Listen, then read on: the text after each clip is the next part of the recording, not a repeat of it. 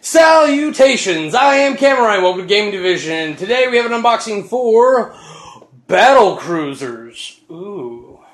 It's so tiny! It's from the Eminent Domain universe. If you backed the, where's that? Eminent Domain Exotica expansion, you probably got this as well.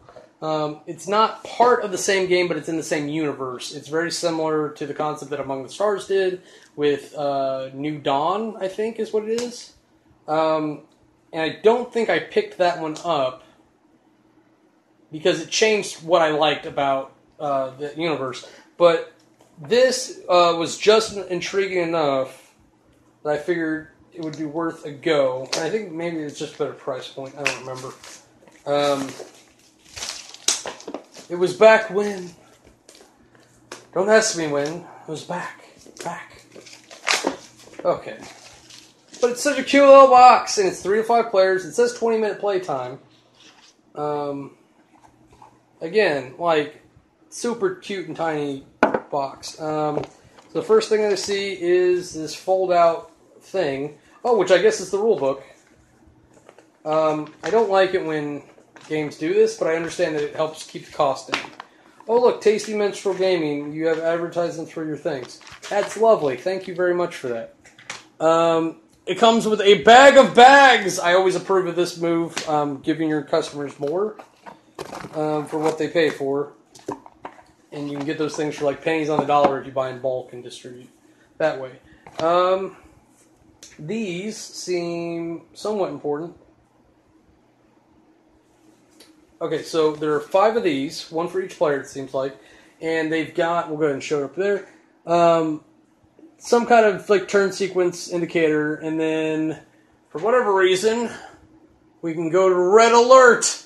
I'm assuming that you do that when bad things are happening, and as far as I can tell, the turn sequence looks the same. Nope. Because when you have 1 card left, then you go to red alert. If you have no cards left, you're eliminated. Yes, eliminated. The rest of this looks exactly the same. So, I'm imagining like Space Uno at this point. That's very interesting. There are these little things that use victory points, very similar to how Eminent Domain does. So if you run out of, or you lose some from the other game, you can get some from here. There are also little shields, 1 for each player, it seems like, and on the other side it actually is marked disabled instead of protected. So they are trying to be very, very clear about what is intended in this game so far, it seems. And the game itself seems to be made up of 3 stacks, so let's go ahead and open these up and see what's happening.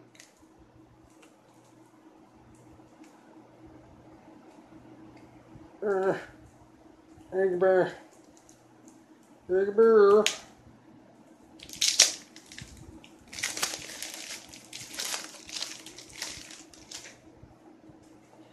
Okay, they have not wandered far from their styling. Not necessarily artistically, but like the way the cards are laid out. There's still in the top left are symbols. I'm assuming that they're boosts of some kind, and what looks to be a cost in the top left. I'll show off the spy drone in this camera up here. So you got the cost in the top left, you've got some symbols in the top right, you've got this thing that says Clash and a rules text at the bottom with a big picture. And I'm sure it's all very unique and important.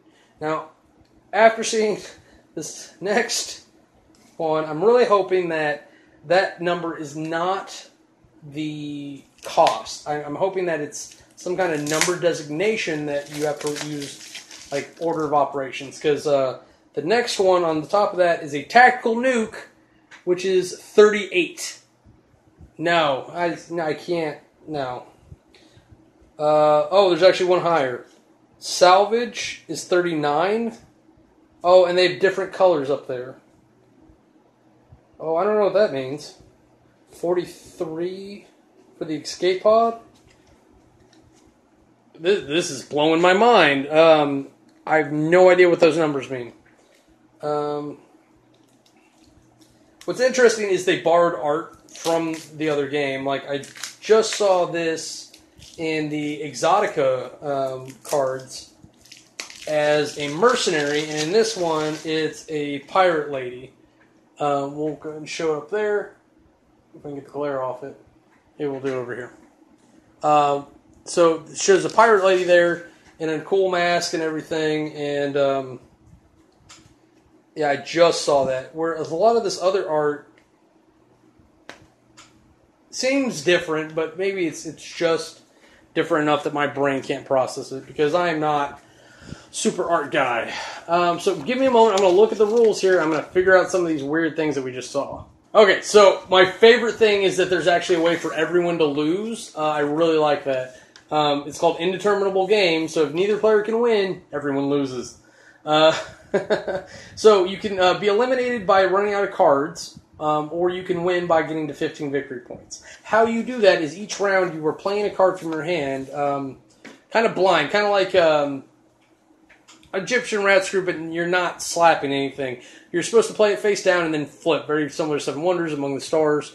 The number that is up here is actually the speed of the card, or the priority, rather. So you resolve from lowest to highest, ones being highest, or ones being first. Now, let me make sure I said that correctly. Lowest number to highest number.